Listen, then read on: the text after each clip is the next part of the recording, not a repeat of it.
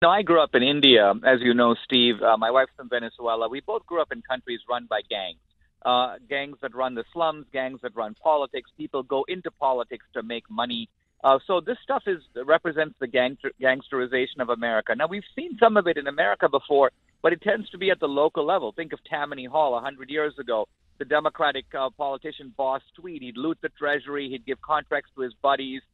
This kind of thing was going on at the local level, but the Clintons have actually taken it not only to the national but the international level, and their modus operandi is really familiar. Overpay Bill ridiculously for a speech, a 15-minute speech for $500,000.